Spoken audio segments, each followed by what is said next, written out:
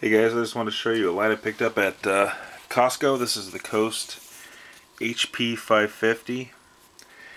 It's got 1,000 lumens, and it's got the slide focus on it.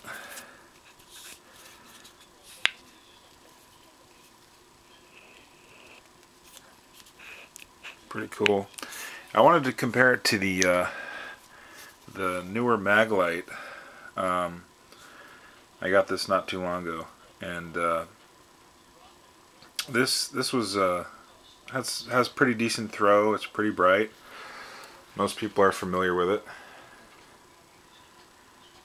but I just wanted to show you the difference in brightness. This is a 3D cell, and this takes 9 AA batteries. I'm going to be putting up a review later with the Coast against probably the Phoenix TK60 and maybe something else. But for right now, it's daytime outside, so I'm just going to do a quick comparison inside here. And let me shut the lights off and I'll show you guys.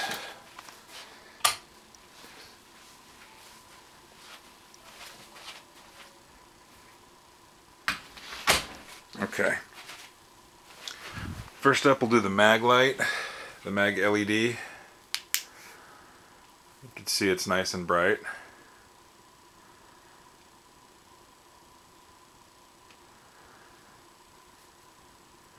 There it is, pointed up at the ceiling.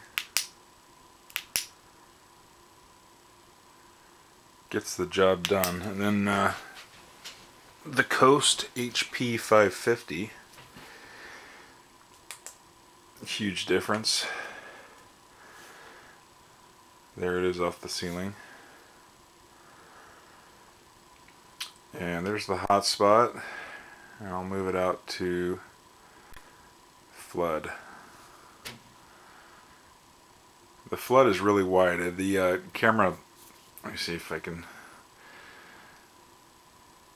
yeah, the camera can't capture it all, but it's got a really wide flood. Let's see what it looks like. And the beam is actually pretty clean. Really not too many artifacts, and you can do it with just 2 fingers, 1 hand. It's not hard to operate. You could even just use your thumb. But what I like about it is it also stays in place. It doesn't move on its own.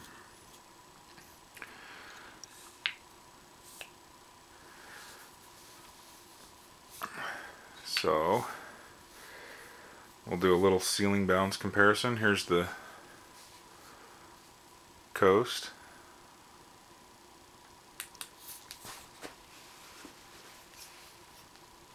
And the mag light.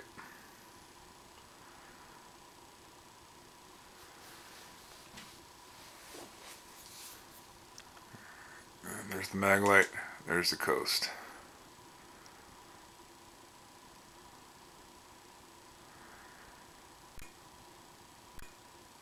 It's kind of hard to tell because the camera keeps trying to compensate.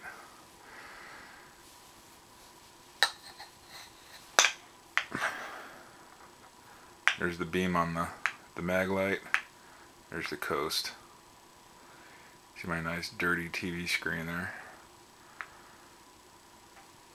I mean, you can just see the difference in intensity. You can imagine the difference at night. So I'll definitely be trying to get some beam shots tonight outside. If I can find a place where I can get some good distance shots, I'll throw up another video. Probably tonight. So there's the little comparison. Batteries on my other lights are actually charging right now, so that's why I didn't have those in the video, but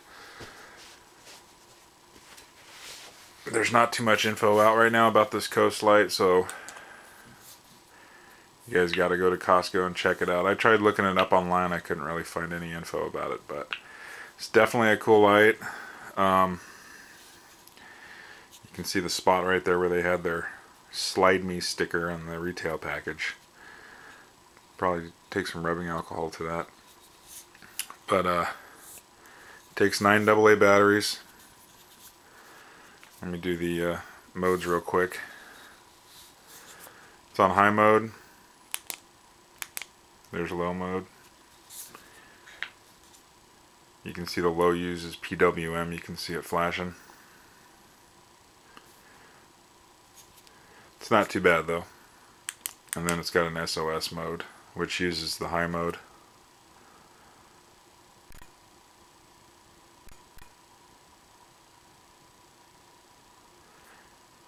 And then it goes back to high. So it basically, it doesn't have mode memory. When you turn it on, like say right now it's in low mode, if you turn it off, you wait about 5 seconds, it will default back to high mode, which I prefer because when I pick the light up, I want to know that it's in high mode. You see it defaults back to high mode. Because I'll probably use this light around the house, so I want to know it's going to switch into high mode every time I turn it on. So you got to wait about 5 seconds between turning it off and on to actually stay on the mode that you're on, stay on high mode. But like I said, it defaults back to high mode. So, but all in all, pretty decent light. $48.99 at Costco. Go check it out.